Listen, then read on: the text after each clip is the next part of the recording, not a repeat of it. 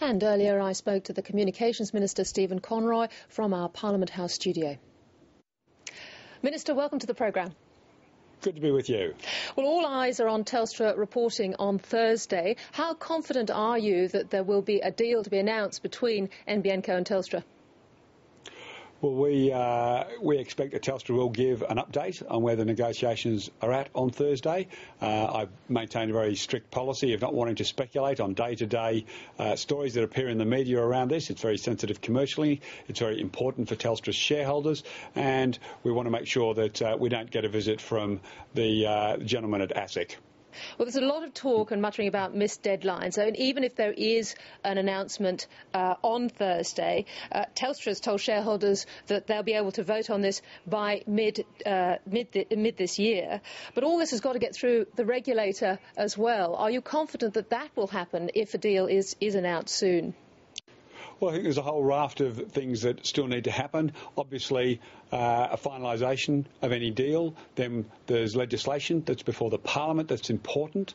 And then there's the regulators have to approve a range of measures. So there are a whole raft of issues that are still before us. But I'd be confident that the Telstra shareholders will ultimately be able to make their decision, have their vote on that timetable that you outlined. Let's say it does go to shareholder approval mid-year. Now, we've got at least one analyst suggesting that institutional shareholders may not be willing to approve this deal and that it's not actually a good deal for Telstra. He points to the revenue stream that Telstra will get of $11 billion for its fixed line business and comparing that to the present value of the growing payments it will need to be making to NBN Co. Well, I'm confident that if the board recommend it to its shareholders, that they will have a compelling case. And no one has seen any details because there isn't a finalised deal at this stage. So I'm confident that when the full details of any final deal are put forward, if the Telstra board are recommended it, then they've taken into account all of those considerations when they put the statement out that they would be recommended it. Are you disappointed that Optus has said that it's going to be sitting on the sidelines until a deal is struck? Well, I don't always believe everything I read in the newspapers. I'm in constant dialogue with most of the major telecommunications companies on a variety of issues, and they haven't said that to me. Should Telstra shareholders be concerned that Telstra might be left with a rump of voice-only customers having to maintain this copper network? Well, the deal that we announced, which we're currently working through and Telstra will update us on Thursday, talked about Universal Service Obligation Company, USOCO. That will be taking over the Universal Service Obligations in the 7%.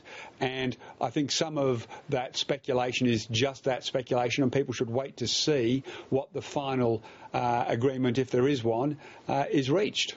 There remain concerns, Minister, about committing billions of government money to fund a fibre optic network. Now, President Obama has come out, as you know, recommending that America should take on a predominantly privately funded wireless upgrade. Now, doesn't that ring alarm bells for you that we are putting all our eggs in one basket here? Well, look, there's two or three things I'd like to say about that. Firstly, we welcome what President Obama has announced. We are currently negotiating and in the process of releasing a whole raft of spectrum for wireless broadband. So we don't have all our eggs in one basket. That's the first point. On the second point of whether that should ring alarm bells, the answer is no. I can simply point to a recent statement by Vince Cerf, one of the people who is acknowledged as the father of the internet, when he said Australia's investment is stunning and that America's plans did not have anywhere near of the capacity of ours.